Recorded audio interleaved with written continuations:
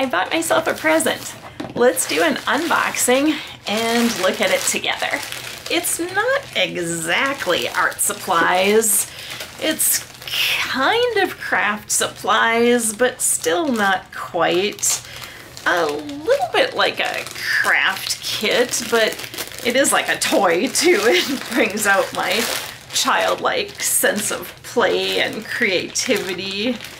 I'm excited. I've never had one of these before, and let's open it up.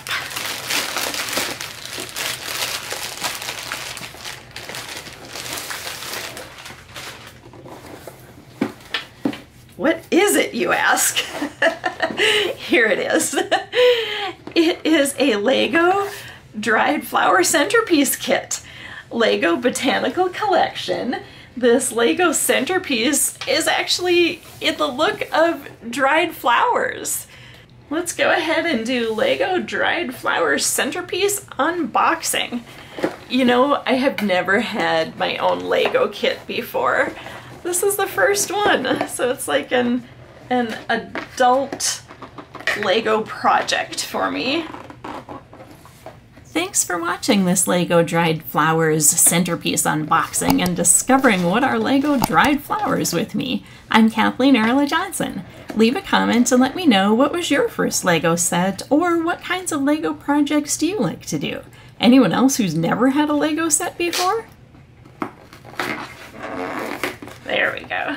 I appreciate everyone who subscribes to Creative Solace Studios, and let's see what's inside of this box. Who knew there even was such a thing as a Lego centerpiece? What are Lego dried flowers, you ask?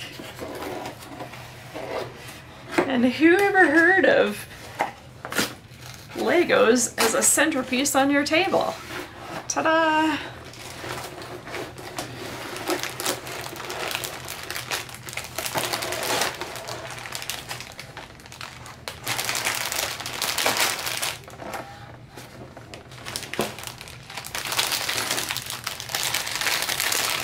So I see numbers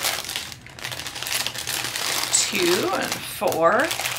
These are autumn colors, so this would be a really nice Thanksgiving centerpiece. This was actually what I saw it advertised as.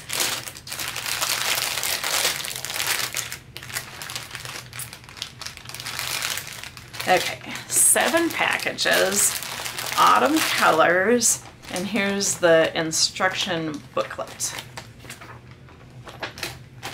Gorgeous. It's like a real flower bouquet, a real spread of flowers that you might put on your Thanksgiving table or hang on the wall, but it's made of Legos.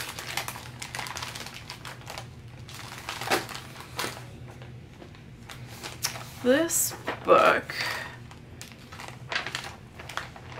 has a description. Everlasting creativity. I like that phrase. It's starting with number 1 and with pictures and arrows and zoomed in close-ups.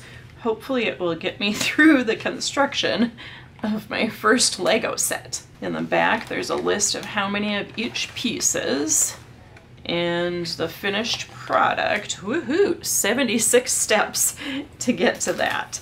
Is this book the same? This one starts at 77 and goes through 186.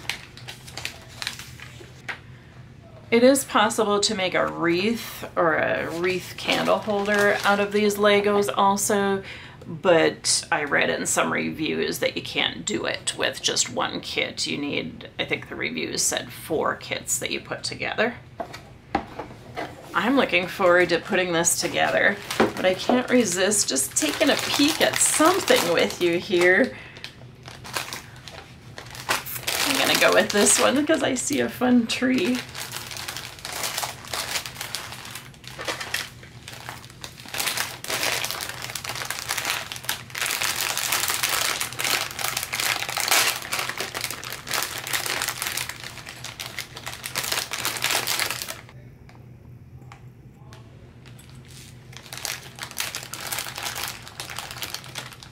Oh, how cute. A pine tree Lego. This looks like it resembles a pumpkin or a gourd.